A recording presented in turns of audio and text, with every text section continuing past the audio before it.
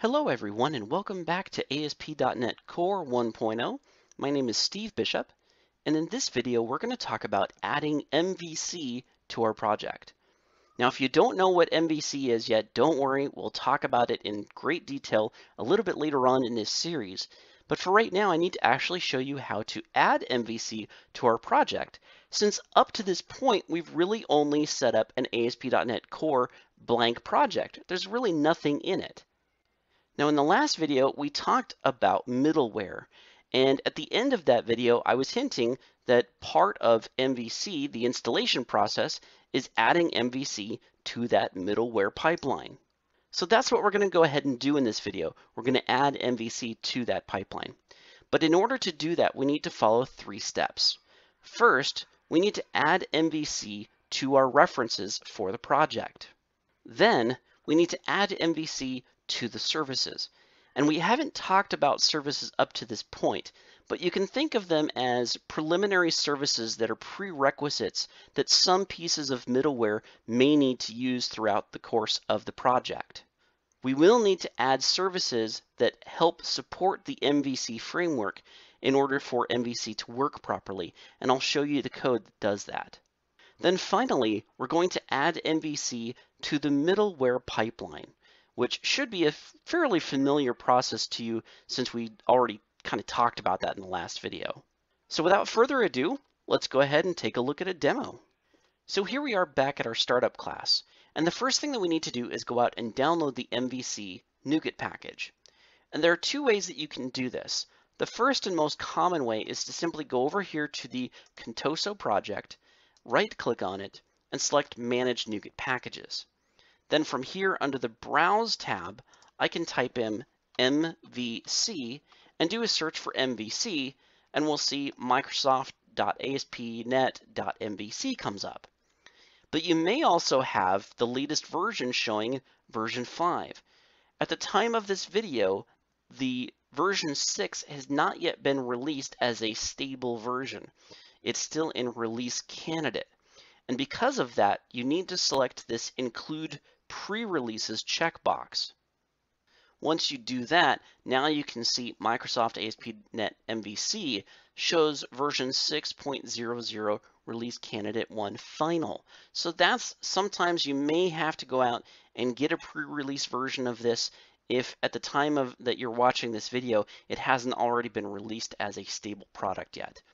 So I'm going to go ahead and select from this dropdown. You can see there are the different beta versions that were available, and the current pre-release is Release Candidate 1 Final. So I'm going to go ahead and select that and then click Install, and of course OK, and I accept. And you can see in the upper right hand corner here, Restoring Packages. So once again, our project has gone out and automatically downloaded the required packages for our project. So to make sure that we got the installation right here, if you go under Preferences, you'll see that there's .NET X451. That's for .NET 4.5.1. But we're actually interested in this DNX Core 5. That's the version that we want to operate under. So I'm going to expand this out, and you can see underneath the list of references here for .NET Core that Microsoft.ASP.NET.MVC 6.0.0 or Release Candidate 1 Final. So that's how you can tell that the classes have all been installed into your project and now are available for you to reference. But now I want to show you another way that you can go ahead and install this ASP.NET MVC 6. And I think this is really cool. This is new, and I really find it very handy and easy to use. So I'm going to go ahead and uninstall MVC 6 first, so that we can do this properly. And you can see once again, Restoring Packages kind of popped up, and that removed the references to ASP.NET MVC from our list of .NET Core 5 references. So I'm going to go ahead and close our Nougat Package Manager, and I'm just going to hide this window here. And what they've done in .NET Core is that now if you look at the project JSON file, if I open this up, you can see here are the list of dependencies. So a dependencies list here has right now the ASP.NET Diagnostics, which we saw in the previous video. We have II's Platform Handler, and we have this Kestrel server.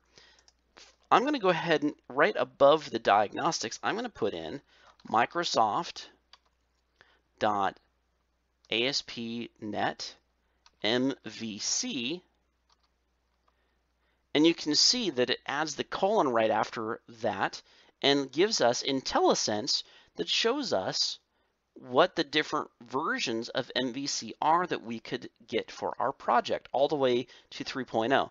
Now, 3.0 would not work in Core, but this latest version, 6.0.0 Release Candidate 1 Final, is the one that we're looking for. So I'm going to go ahead and select that and put a comma after it so that everything works on the compiler. And as soon as I save this project JSON, you'll see once again the little banner in the upper right-hand corner here says Restoring Packages. So it goes out and downloads the ASP.NET MVC Nougat package for us. And all we had to do is just use the IntelliSense that comes within the project.json file. So I'm going to go ahead and close project.json. Let's go back to our startup class. Now here in our startup class, we're going to need to add Mvc Services to our project. And similar to how we configured our application using the configure method here with the app object, the services are very similar. We're going to use the object that's being passed in here as a parameter. So we're going to type in services. And just like with the app object, we can do dot, and we'll see that a good chunk of our extension methods now begin with the keyword of add. So we have add data protection, add instance, add localization, and there's add MVC. So I'm going to add MVC, and it is a method, so I need to put the open and close parentheses. And that's all I need to do in order to add the MVC services to our service collection. Now the final step is to actually plug MVC in as part of our middleware. And we need to think carefully about where we want to plug MVC in at. Remember, this run method here, extension method on our app object, was really a terminal, which means that as soon as it reaches this, this function, it's going to send back a response from this point. So if I put the MVC, if I plugged MVC into the pipeline here, it would never be reached because everything would hit this run method and never reach the MVC method. So I'm going to put it here after our use runtime info page. And I'm just once again going to type in app.use MVC. And I'm going to use the one that says MVC with default route. Okay, so we're going to do app use MVC with default route, and that's it. Now we have installed MVC into our pipeline. So let's go ahead and save our startup class so that now everything is ready to go. And in the next video, we're going to talk in depth about what MVC is. And pretty soon here, we're actually going to use MVC in our project.